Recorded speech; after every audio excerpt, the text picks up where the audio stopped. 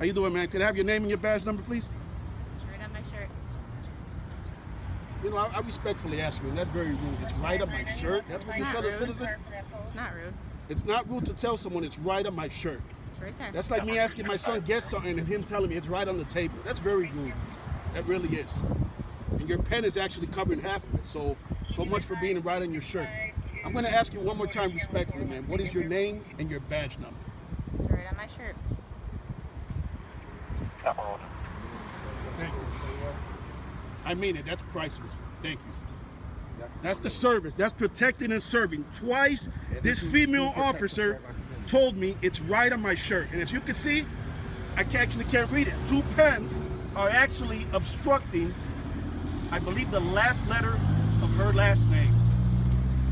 But it's right on her shirt. And these individuals wonder why I do what I do. Thank you. Thank you very much. That's priceless. What's up, my man?